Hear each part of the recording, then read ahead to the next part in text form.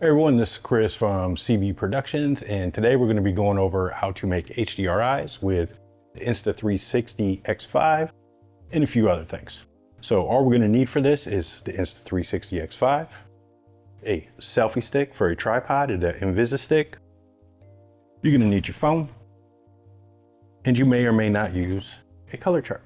Now we all know HDRIs are used for CG, and it's imperative to use good HDRIs to light up your scenes correctly. So anytime we're using VFX and we're putting CGI stuff in, we want to make sure our HDRIs are relevant and accurate.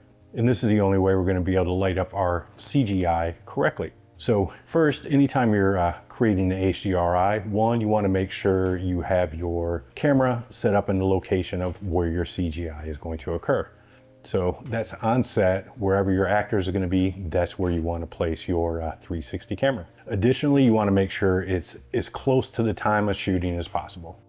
Meaning, sometimes it's difficult. So if we're shooting in golden hour, we've got an hour of decent sun, you may or may not have to come back the next day to recapture that HDRI because you can't film your actors and get your HDRI in the exact same time. Therefore, anytime you're shooting, you're not going to be able to grab your HDRI, grab your cell phone and get a photo of your area. This is specifically if we're working outside. Get a photo of your area and the sky so you can mimic that the next day. If you're indoors, just make sure your lighting guys have all your lighting set up prior to you grabbing your Insta360. Make sure everybody leaves the set, leaves the scene so you don't have any people in it. And it's going to be especially imperative if you're using your actual HDRI as a background. If you're only using it for lighting, that's one thing. But if your CG is going to have reflections in it, anything in your HDRI is going to be able to be seen in that reflection. So that gaffer guy that's standing off on the side, you're going to be able to see him in that reflection. So make sure everybody leaves the set and you're good to go. As far as color charts go, I personally don't use them because I know my color, I know my camera, but if I'm sending any HDRIs off to somebody else to work with, I'll do one of two things. I'll make sure I get one HDRI with a color chart in it, and it's a matter of just placing it down on the ground, and I'll get another HDRI with no color chart in it. That way they can use the one with a color chart in it and do any color corrections and swap it out for the non-color chart one after. If you crunch for time and you just get the one with the color chart in it, you can always paint out your color chart in the end. So let's go ahead and set up and get these HDRIs.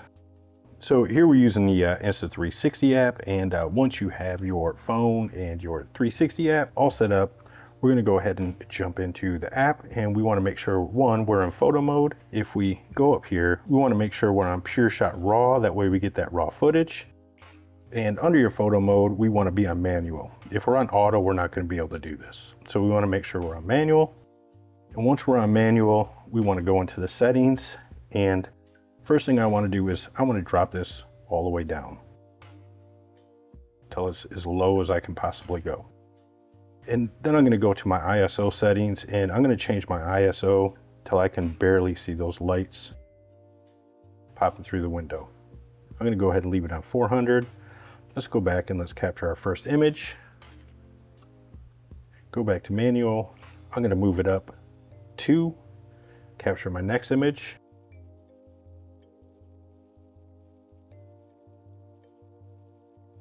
And in doing this, we may capture anywhere from 10 to 15 images, but the more the better. So I'm going to fast forward all these captures till we get towards the end.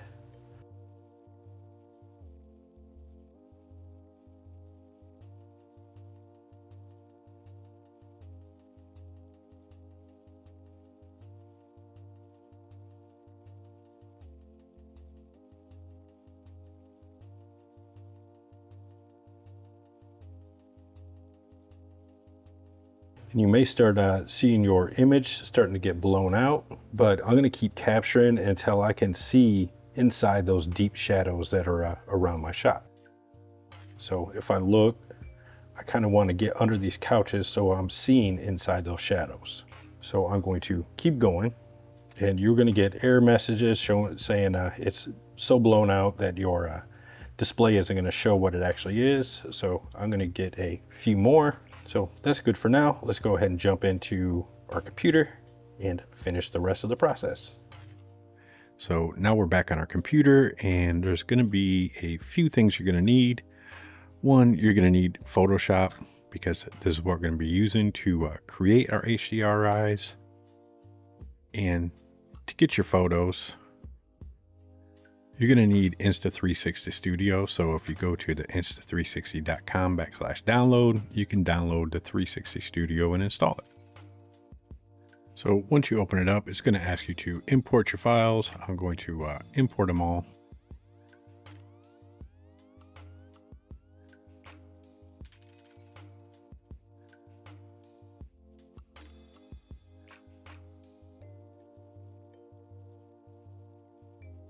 And you'll have a list of all your files. Now, if you're not seeing this view, you're seeing the animate view where you can look at your 360, select this 360 photo, and it'll be spread apart. Now, if you look at our darkest image that we took, this still is a little lighter than I would like. So that's why you want to go in your camera settings and change your little ISOs there and get these lights so they're just barely popping through, and that's going to be your darkest image, and then bracket through. And if I go look at our brightest image, you can see it's pretty blown out, but we can see in the shadows under here, we can see in the shadows underneath down here, and this is what we want. And you could go even further if you want, blow it out even more. And you can see under our files, we have these .dngs and .insps. All we care about is these .dngs. So what we want to do is go through and select. We can hit the control button and select all these DNGs that we took. And these are all of our individual brackets.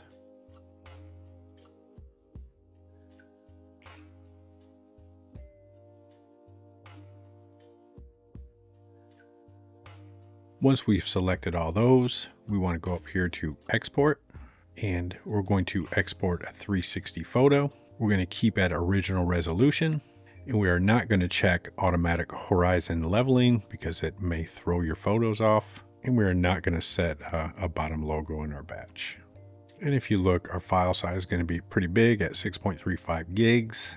But once we have everything set up, we're going to select our folder.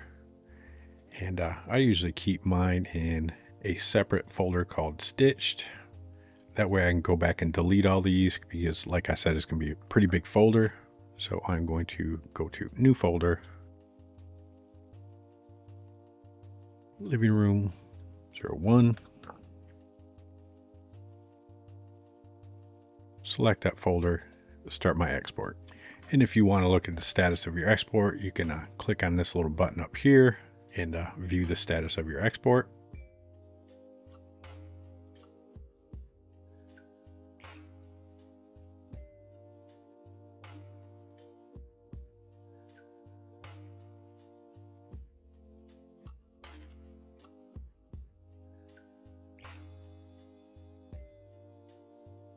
And our export is finished.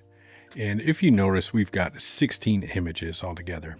And I know a lot of people say, hey, 7 is what you need. 7, some people say 9, but that's the minimum. So if you can get more, because let's face it, more stops of dynamic range is better. You would never go buy a camera with 7 stops of dynamic range. So once our export's done, we can go ahead and close out of Insta360, and let's jump into Photoshop. Once we're in Photoshop, we want to go to File, Automate, and Merge to HDR Pro. And once we select that, we're going to get this pop-up, and it's asking for our files. So we're going to browse to our folder. So HDRIs, Stitched, Living Room, and we're going to select all these files. And once we do, hit OK, and it's going to populate all those files. Do not select this attempt to automatically align source images, because again, it's going to kind of throw those off a little bit. So we're going to leave that unchecked, and we're going to hit OK. And once it finishes doing its thing, we come up with this pop-up window, and we can zoom in and look at our little photo here. And these are all of our bracketed images right down here. Now up top, we have the option to remove ghosts, and if we kind of zoom in here, you can see what ghosts are.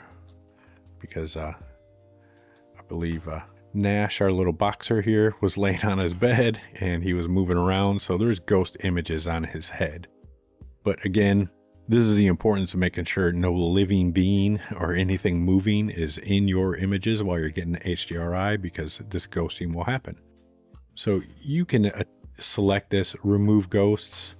Sometimes it works well, sometimes it makes weird artifacts. So your best bet is just to make sure you don't have anything in your image. And down here we have the option to complete tone mapping in Adobe Camera Raw. If you have Adobe Camera Raw, you can select that and do any tone mapping you want.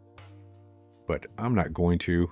I'm going to use this slider, and what this is going to do is it's not going to actually change the colors of any tone mapping in here. It's just changing your preview image. So if I take this and move it down to what I want my preview image to be, I can just change that. And you might get some odd artifacting in here, and you see this is kind of jagged up here, but this isn't actually what your image is going to look like. This is just kind of a preview, and it's not that great of a preview. You can see it's pretty pixelated, but once we're done, all we have to do is hit this OK button. And now we have our 32-bit HDRI image. So if I zoom in, you can see it's pretty good quality. And once we're done with that, all we have to do is go File, Save As. We're going to select Radiance right down here. I'm going to go to my HDRI files and Living Room 01. And I also like to save these as EXRs just in case the program I'm using doesn't allow me to use Radiance files. So Save As. Open EXR and save, and now we have both versions, the EXR and the Radiance file of our HDRI. And to be able to use this in a 3D program, we will go ahead and bring up Blender just as an example. So in Blender, let me go ahead and make sure I am on Cycles, GPU.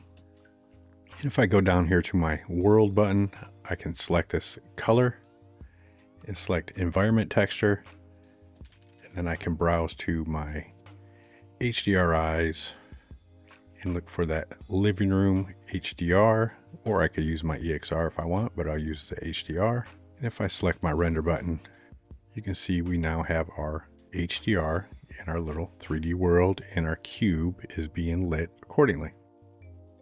And this is a better example of that ghosting. If you look at Nash, our little white boxer here sitting in this chair, you can see his head is looking around on each and every photo. I know he wasn't looking at the click because he's deaf, but yeah. So that is our HDR image. And if we go to our shape here, I'm going to go ahead and delete this, and we're going to add a sphere. So icosphere. Let's give this 6. And let's go ahead and change our material. Let's make it big so we can see.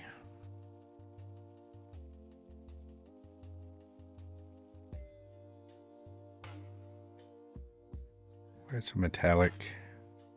It's a little shiny. And if I hit Shade Smooth, it'll get rid of that jaggedness. So there we go. If I go here and check my denoise on my viewport, now you can see we've got a pretty decent reflection map going on. And if you look at our actual HDRI, we got pretty decent dynamic range going outside the windows. We can see all the way back to the wood line. We can even see out front, all the way out to the road. And it's pretty good. Now in our world right here, we can change our strength if we want. We can reduce it, make it as dark or as light as we want.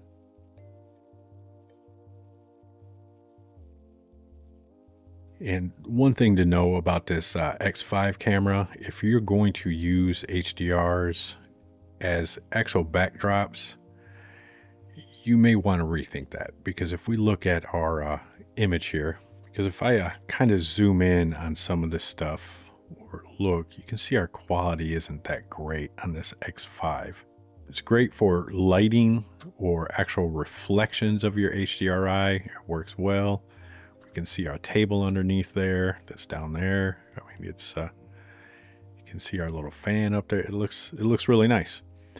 But the problem is this image is still a little grainy and a little pixelated. I mean, it's not too bad, but if we want something even clearer, something we could actually use in 3D images, we would probably want to go with a higher quality camera, but you're looking at a couple $1,000s to get better than this $600 X5. So that is creating HDRIs with the Insta360 X5. I will see you in the next video.